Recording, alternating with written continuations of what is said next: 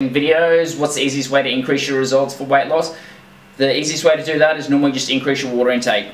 The majority of people aren't getting enough water in, so you need to be getting about 2.4 litres per day for an average guy, 2.2 for a girl. If you're consuming any caffeine, you need to have an extra glass. For every caffeinated product that you have, you need to have an extra glass for every alcoholic drink that you have, and an extra litre for every hour of exercise that you do. So you could be consuming, say, up to 5 litres if you're having heaps of caffeine and alcohol, exercising, doing all of these things. So you just need to start taking accountability for this and actually getting this water in. The best tip I can give as well is when you're drinking water, you just want to be moving around when you're doing it, because your muscles act like a sponge. If it's squished up and squished, your muscles are squished up, it's not going to absorb anything. If they're moving around like a sponge is moving around, it's going to absorb a lot more, so you're not going to have to piss as much, which is great. Biggest thing is just increase that and make sure you hit your target.